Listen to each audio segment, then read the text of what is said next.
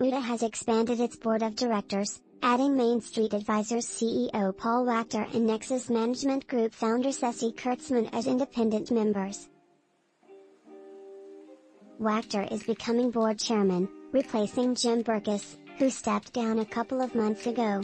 Even though Berkus is no longer chairing the board, he is expected to continue having an active role at the company he co-founded in 1991. Wachter and Kurzman are joining 10 other board members, 7 from within the company's ranks and 3 representing its investors.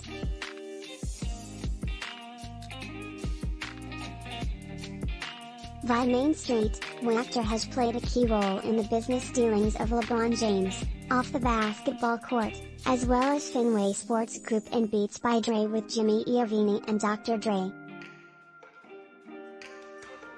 Kurzman, a former music label executive, started Nexus as an artist management company, but it has since become a platform for private investments in the consumer, media and technology sectors.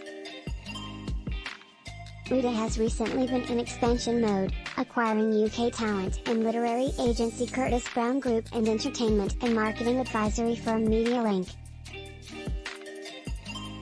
Last July, it formed a strategic partnership with private equity firm EQT, which became the largest minority investor in the company. The addition of Paul and Ceci, with their web of expertise in entertainment and technology, finance and corporate governance, is another powerful signal about the TER. When EQT took a stake, he added, "We together recognize the value of adding experienced outside voices to the board to help us continue to pursue our goals."